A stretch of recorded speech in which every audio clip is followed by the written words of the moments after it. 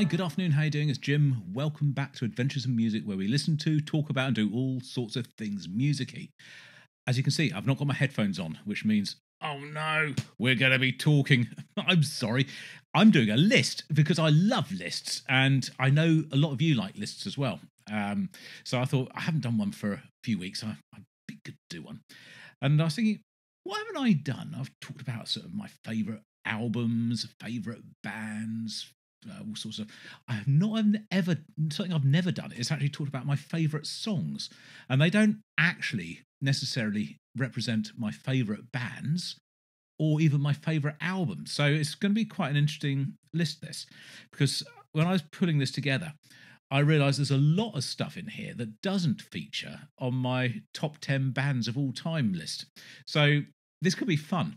So when I say these are my favourite songs, they're not necessarily favourite, but they are songs that I couldn't imagine not having in my life for one reason or another. And I'm going to start off with one which is probably might surprise you a little bit. Now, I haven't got this on vinyl. I've only got it the CD. This is REM. The album's Automatic for the People. But the song that is probably one of the most important songs to me in my entire life is Everybody Hurts. I know it's a bit of a cliche, but I had it playing on loop 19 years ago when my dad died, and it was just it was the only thing I could relate to at the time, and it was so important to me.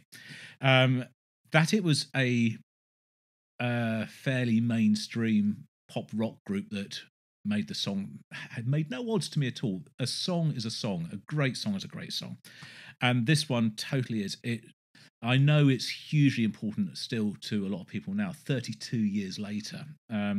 But that, for me, is absolutely one of the. Whenever I hear that song, it transports me back to that moment in my life, one of the most dark, horrible, awful moments of my life, but an incredibly powerful moment. And this was the soundtrack of it. And I cannot divorce myself from that sound, from that song, and I wouldn't want to. Even though it's painful, it's very, very important. So that is my first pick. Now, these aren't in any order. They're just as they come out.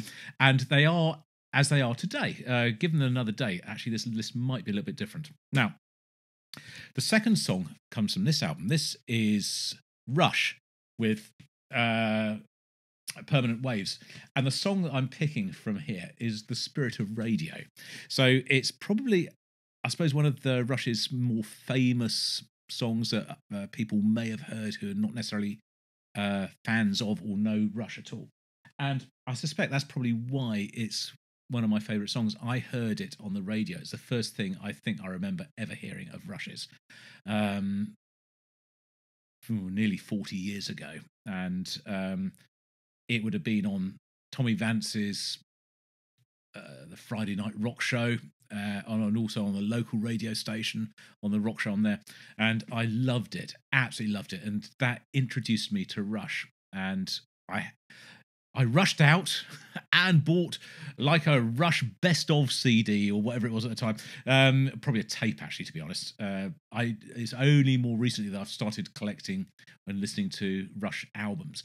But Spirit of Radio, oh, what an introduction to the band. And it kind of does, in a short period, I don't know how long the song is, 6 minutes maybe, but it encapsulates everything that's great about Rush in that one song. I just love it. Absolutely love it.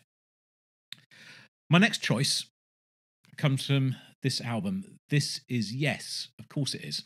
Going for the one. And the song, which is probably not going to be a surprise to some of you, is Awaken. I heard this a couple of years ago, maybe 3 years ago for the first time.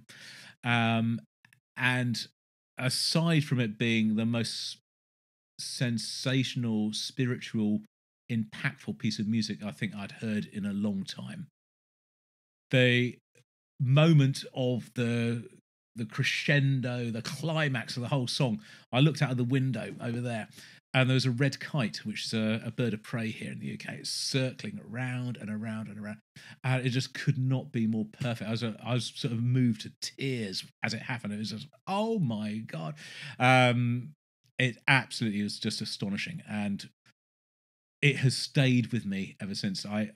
I'm always looking for more awakened moments, and I haven't had many of them since then, or up to that point either. But that was something that was so special, so spectacular, that it will stay with me for the rest of my life. Next choice. We're whistling through these, aren't we? This is an artist that I've discovered as a result of my YouTube channel, and it's Devin Townsend. And the album that I'm highlighting here is Empath. This song that is from here, it's a bit of a cheat because it's a biggie, is Singularity. It's a 22-minute epic. It takes up all of side 4 of this. It, in the space of 22 minutes, covers so much ground, so many different styles and feels and genres. Every moment of Devin's career that you can think of, the quirky, the heavy, the rocking, the ambient, the indie in places, the electronica side of it, the insanely extreme metal parts, the progginess, everything is in this one track, and it is just sensational, absolutely amazing. If I could only take one Devin Townsend track with me for the rest of the life, that would be it. Right, we're going to get to a fun one now. This is Motorhead. You didn't see that coming, did you? I adore Motorhead for the reason that I absolutely adore very, very early Iron Maiden. It's that sort of punky crossover between sort of rock and punk and attitude. The track I actually would always pick over every other, and I've played more times than I can possibly count in my ever, is Overkill. It's absolutely flipping bloody brilliant, the track. It has it is as rough as you like, rough around the edges. Of course it is. It's Lemmy, it's Motorhead, but Filthy Phil Taylor double bass drum part on here is brilliant. And it stops and it goes again. You think, oh, it has a false ending, and you think, oh, brilliant. It has another false ending. It sort of keeps you going. It has all these false endings. You think the song's finished, and it gets going again. And it just keeps giving and giving and giving and giving. And it is so full of energy, so full of excitement, so brilliant for a 13 or 14-year-old kid as I was when I heard this for the first time. It was absolutely blew me away. And I knew from that moment, as well as other stuff that I was listening to, sort of Maiden and Priest and AC/DC, that rock, hard rock and metal were going to be an important element of my life. Lemmy was this sort of, I don't know, gargantuan god of the scene, and I just is very dangerous. My parents certainly wouldn't have approved. And Overkill is the track which I come back to time and time again. Of course, you could have said Bomber or Ace of Spades, you know, the other two sort of big ones, or any number of other tracks from Motorhead as well. But the one that I always come back to, and I listen to just randomly in a playlist somewhere, is Overkill. I love it. Right, so now we're going to visit a band called Tool. I don't know if you've heard of them. Little band from America. They've had some success over the years. Lateralis. It's The Grudge. It's The Grudge. It's the first thing I heard from them on my channel. The first time I revisited this band after a long time. I'd heard Schism, I think, in a past life, and kind of hadn't really connected with it. I probably hadn't given it much attention. I wasn't listening to it. I heard it rather than listened to it. The Grudge from here is when Tool all started to make sense to me, and it was a transformative moment. It's remains, I think, probably my second or third highest viewed video on the channel, and it was a long time ago. It was 6 years ago. I look very different from how I do now. The surroundings are different. The quality of the recording and everything about that is all different. But that moment was an awakening for me. Opened my tool eye, if there's such a thing. I know there's a third eye, but you know what I mean. But yeah, that was super important. Where are we going to go next? So I want to save. I'm going to get rid of. Okay, I'm going to go through some of these new ones for me now. So this is a Marillion. Of course it is, and this is their last album, not as in their final album. The most recent album from a couple of years ago, An Hour Before It's Dark, and there's a song on here called Care. It comes towards the end of the album, and oh my god, it's a gut punch of a song. It really is. It tells the story that so many of us faced and lived with during the pandemic, during lockdown, during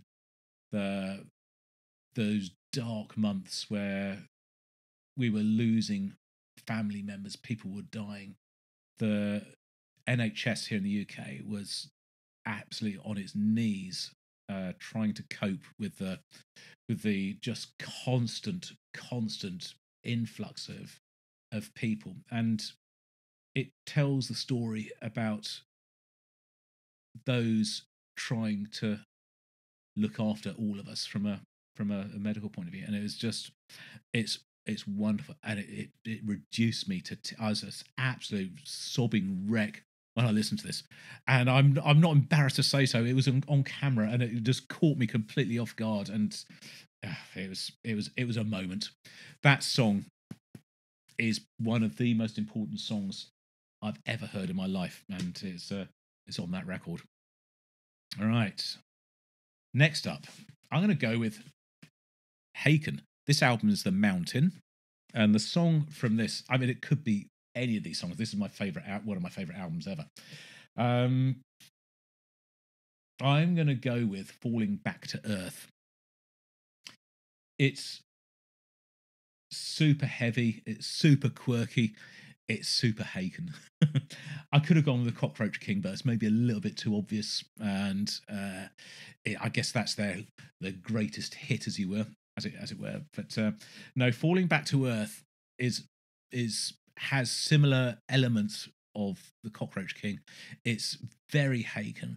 It's really quirky, as I say. It has jazzy moments. It has sort of Brazilian type moments. It's got really heavy rock moments. It's got metal moments. I mean, it's so proggy. It's an absolutely powerhouse of a piece of music. And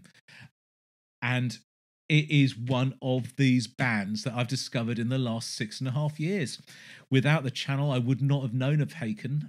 I would not have heard this music, and I certainly wouldn't have heard this record. And this record is one that I've listened to more times, I think, than a lot of the other ones that certainly of Haken's, but of the bands that I've heard since having the channel. I think The Mountain, this record, is probably the most played album that I have. Probably closely followed by Devin Townsend, something of his. But I think this one is the one. We're getting there. We've got 3 songs left with 3 albums and 3 artists. Now, I'm going to go with this one as my next choice. This is Stephen Wilson. Hand Cannot Erase is the album. And the song that I'm going to pick is actually split it out into 2 parts here, but it's not. It's one piece. It's Home Invasion / Regret 9. And they are not independent pieces. They are one just segues into the other without any pause. It is a continuation of the same song. I can't separate them out. When it's played live, it's always 2 together. And I spoke to Adam Holzman, who was the guy who played keyboards and synths on this. He said it is one song. It's treated as one song. It's recorded in that way. It's played in that way. When they play it live, it's always the 2 together as one piece. and therefore for me it is one piece. It has so many elements of what makes Stephen Wilson exciting and interesting as an artist. It's got some fantastic guitar, bass, drum parts, and very, very cool electric piano and keyboard parts. High energy, full on speed changes, tempo changes, key changes, feel changes. And then having gone through the sort of the main body of the song, it then kind of just moves into this instrumental section at the end, which is comprised of two phenomenal solos, one of which is by Adam Holzman on the Moog synthesizer, and it is probably one of the greatest synth solos ever committed to record. And I include in that people like Keith Emerson and Rick Wakeman. And it is then followed by, again, one of the greatest guitar solos ever committed to record by Guthrie Govan. And in saying that, I'd include Pink Floyd, and I'd include Yes, and every other amazing artist you can think of. It is that good. And if you've not heard it, you really, really need to. The song is Home Invasion / Regret 9. And it's from this album, Hand Cannot Erase. I have two songs left. I am going to pick the one that might surprise you is this one. This is Iron Maiden. Of course it is. They're not going to not be in my list, are they? The album is The Number of the Beast. And the song that I'm going to pick is a bit of a deep cut. It's The Prisoner. And the reason I'm going to pick this is it's just a full-on, fun, hard-rocking, feel-good song. I mean, it's not feel-good as in let's have fun sort of thing. It's not. It just makes you want to move and to just move. It's just absolutely brilliant. It's a song version of that old 1960s TV series, The Prisoner, with Patrick McGoohan, and it's absolutely brilliant. It's got the great guitar solos. It's got Steve Harris's galloping bass. It's got the introduction of Bruce into the band with his amazing vocals. Still got Clive Burr on here with his very tasteful drumming. And the whole thing is short, succinct, concise, and just brilliant. And it's as good a song as any. There are so many singles that Iron Maiden released in those early years that are go-to fantastic tracks as well. Your Aces High, The Trooper, Running Free, Run to the Hills, The Number of the Beast itself, 2 Minutes to Midnight, Wasted Years, all Can I Play with Madness? You know, all these tracks. There's so many amazing tracks, but they still had brilliant tracks on the albums, which is why I want to highlight that one, because for me, it's not necessarily the best track they've ever done, of course, but it's the one which instantly is, yes, it's Iron Maiden, it's Number of the Beast, it makes me happy, and it's always got to be there, and that's why that's on there. Now, we're at the final track. Now, this isn't necessarily my number one track, it's just the last one we come to on this list today. But it's going to be some Floyd. It's Pink Floyd. Wish You Were Here is the album, and the track that we're going to be oh no, I made a mistake there. The track we're going to be talking about is Shine On You Crazy Diamond, with its very many parts. Not the first thing I heard of Pink Floyd's, but it was very early on. And I think when I heard this, it was a moment of realization that this is something very, very special.